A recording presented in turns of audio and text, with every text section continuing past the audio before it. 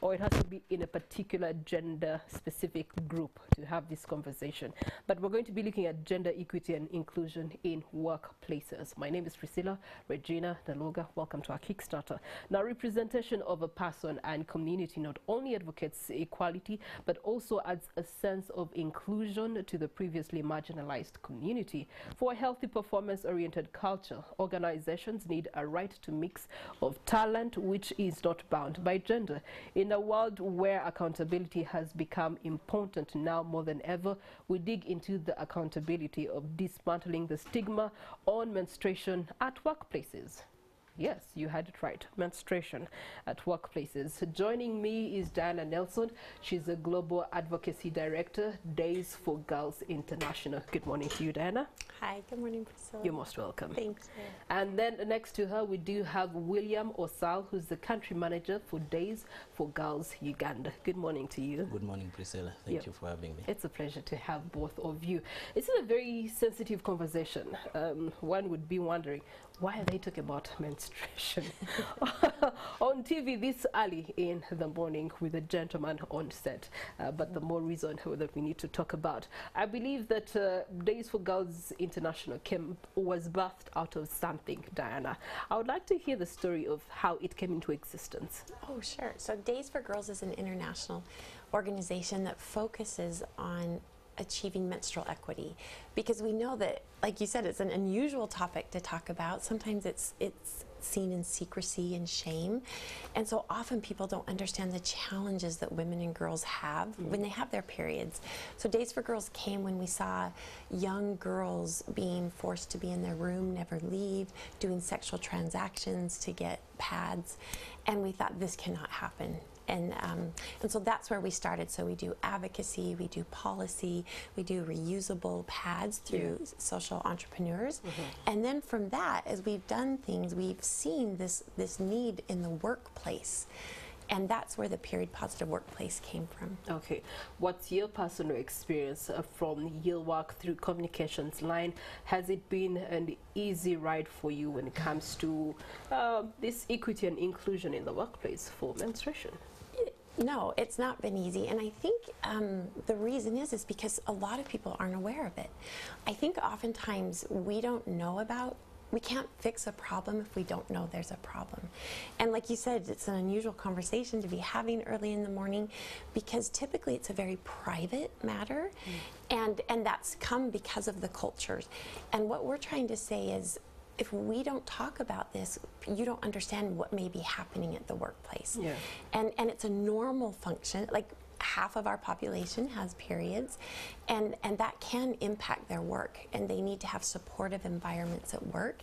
And so when you begin the conversation, oftentimes men are uncomfortable, right? Like, oh, why are we talking about this? William's hands are over. He's over. I'm waiting to give you more information on what I'm waiting for you. Okay, actually, let me turn to you, William, directly. She has spoken of culture, and you know our culture as Africa, more specifically Uganda, is different. These conversations are left to the bedroom in a bush somewhere. That's where they'll take the girl and give her this gruesome lecture about menstruation, but it will never be brought out in the public or society or even family, by and large, as the smallest unit of interaction. And so with that being our background, what has been your personal experience way before you actually got into positive engagement and advocacy for menstruation? Well, rightly said, we come from a society that is really patriarchal, and that means men really make decisions on most of the things at a household level. And that said, even menstruation has some costs in terms of the resources that are needed to provide for the women and the girls. And we know that men control the resources, much as we are talking about women economic empowerment, but we have not yet achieved that totally. So you realize that in communities, girls and women need these services. But if the men are not, understanding what they're supposed to do, this day we have a number of parents who are single, You don't have a wife, you don't have probably a sister who is older than a young girl to understand what she's going through. So it's only fair that the men are brought closer so that they understand the issues and they understand the role they're supposed to play to ensure that women and girls live with dignity, especially in respect to menstruation. Okay. Yeah. All right. Tell us about the period positive workplace. Now, the period positive workplace is just an extension of the work people have been doing around menstruation. There is a lot of work done in the schools, there is a lot of work being done in the communities, but we are saying, hey, within the workspaces, how are we faring? Because we know that we have women, worldwide, women are half of the total working population, and we know that they're experiencing menstruation on a monthly. And as we always know, menstruation appear when you are not prepared for it, and it's involuntary. So what happens if a woman comes to the workplace and then suddenly a menses starts? She has to walk out. We know the pain that comes along with it. So we are saying, can we prepare ourselves? Can the HRs put this as something that women benefit from as workers?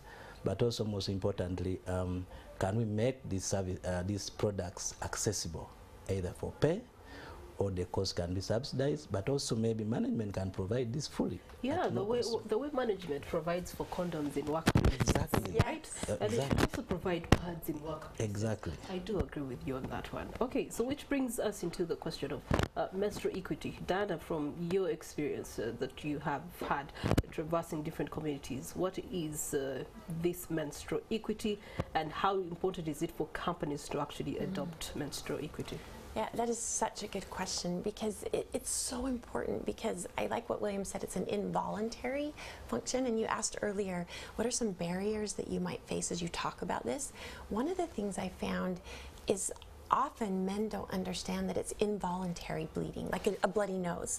And if you get a bloody nose, you can't just tell someone, just hold it, wait. They have to immediately address that. And that's why it's important at the workplace to have it addressed, because a woman can't just hold her period. She needs to be able to immediately, right, deal with it. Did you want to, it looks like you're saying something. Yes. No, continue. Yeah. So anyway, so because of that, we know it has to be addressed, and we don't want women to suffer because of that. And I was going to add to what William said. I think oftentimes it hasn't been addressed because people aren't aware that this is a problem. And COVID-19 really helped highlight that, in particular in the healthcare sector. So what we saw when women were put in their PPEs and they were asked to stay in the ER or in the hospital for an extended amount of time, they had no way to manage their period. And they were forced to decide, what do I do? And they would wear their products longer than they should. Many of them bled out. And so it wasn't until then that the healthcare people were like, wait, what are we doing for these women? And that's a terrible situation to be put in. And so because of that, that's where the period positive workplace has come from. We need to recognize that, yes, we all produce work, females and males, but we do have involuntary things that happen every month that we have to address. And we want to be supported in that so we can be productive at work, so we can be present and focused.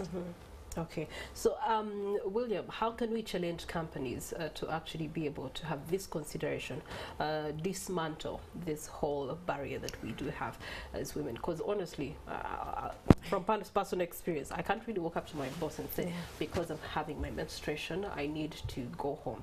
I need to leave the environment right now. I usually go like, I'm not feeling well, I'm sick. Yeah, disguising it in such a way. So how do we create a safe environment at the workplace for that equity? I think the starting point is for the management to first get the awareness. What are we talking about exactly? Because for most people, when they hear about menstruation, it's okay, it's women issues, and it's normal. It should be handled It should be handled by women. After all, the HR is that most why they times, make most HRs women? Number of them are women. Yeah, but I think right from the board of governors where they do exist, the message should be preached clearly that there is a challenge that we need to deal with, and this should extend to putting it in policies of organizations, so that as you're joining, you know that this is a benefit you're getting as a woman. When you say policies, what are some of those policy considerations that should be adopted? Now, for example, if I'm being hired at NTV and I'm a lady, in the employee handbook or in my appointment letter, it should be indicated as a benefit that maybe on a monthly basis you get a pack, or you can easily have access whenever you go to the washroom. But also, menstruation and water and sanitation is very closely related. What are the qualities of the washrooms we have? Do they really meet the World Health Organization standards? So that is another aspect that we should challenge management to ensure that these are put in place. But also in terms of providing information, you know, many women themselves do not know how to manage this issue. They are grappling as themselves, leave alone as men. So can we provide some information, like within the resource center, someone can walk in and read, you know, and also have maybe points of referrals where they can go and seek for guidance. We have had stories of, you know, women who would request for leave. Of course, I'm glad to mention that I think there are countries which have already gone a step ahead, like Indonesia, you know, Zambia, that women can go on leave when they're on their menstruation. But I mean, step by step, we are not yet there. Yeah. So can we start with this, you know, basic, so that we are able to support women to be able to, you know, be more productive and efficient within the work environment. All right. Priscilla, could I add, one of the things that I found as we've talked about the period positive workplace is men in organizations are saying, thank you. I wanted to be more supportive, more inclusive at work, but I wasn't really sure how to do it. Yes, a few have. African men? Yes.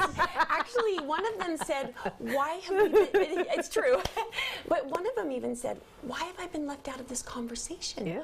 I didn't know what was happening because, and they said, because I didn't know people work secretly, like this was an involuntary thing. And so what I have been finding is actually, in fact, they've been using the word appreciate. We appreciate this for a way to make our work environment more inclusive. And then I can tell you, if you don't mind, we had one of the things, like what William said, I think that changes that culture and the stigma in the workplace is accurate information. And so the other day in Uganda with an organization, we did a 30-minute webinar on what is menstrual health and why is it important at work? How does it impact work? And their HR person made it very clear, I just want 30 minutes. We're like, okay, no problem. Well, 5 minutes for question. That conversation went 65 minutes. Wow. And 35 minutes was 54 of the staff, male and female, asking questions. Of which it then begs the question, how do we foster a workplace environment that actually encourages empathy and support of everybody in this conversation? Because you're a woman, I'm a woman.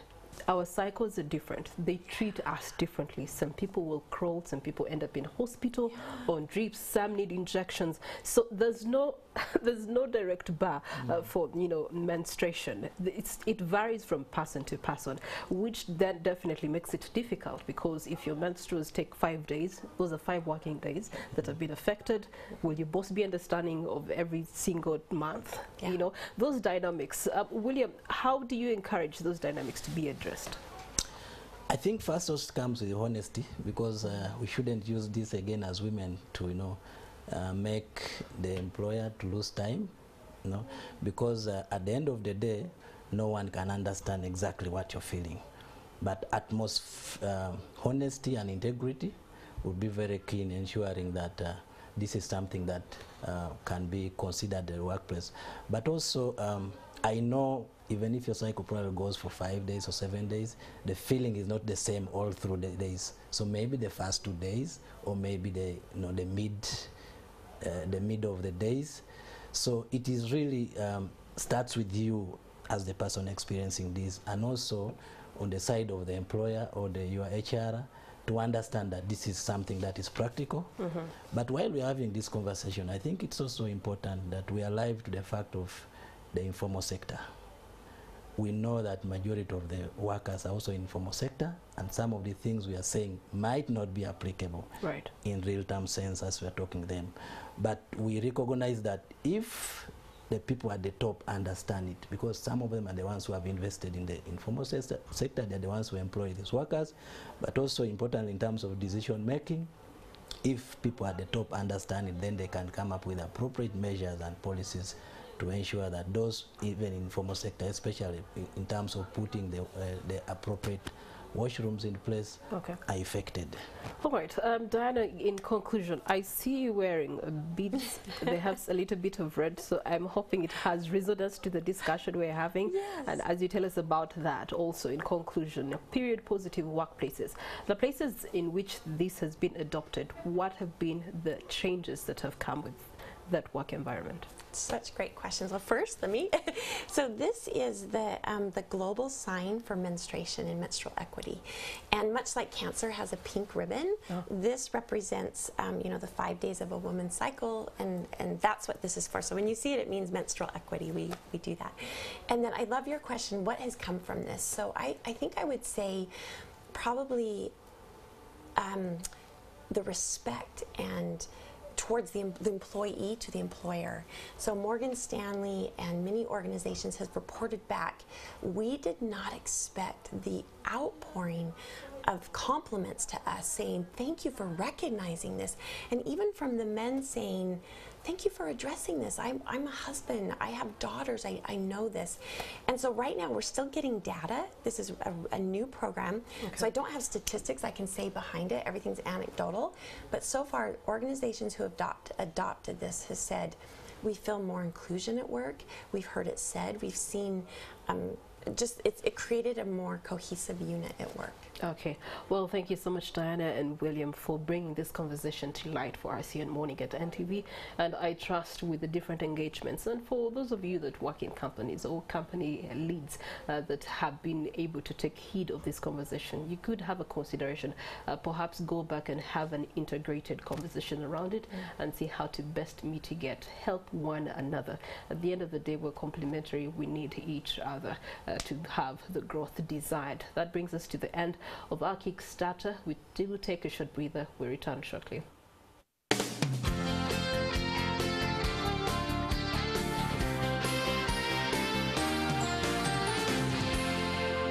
You're watching Morning at NTV.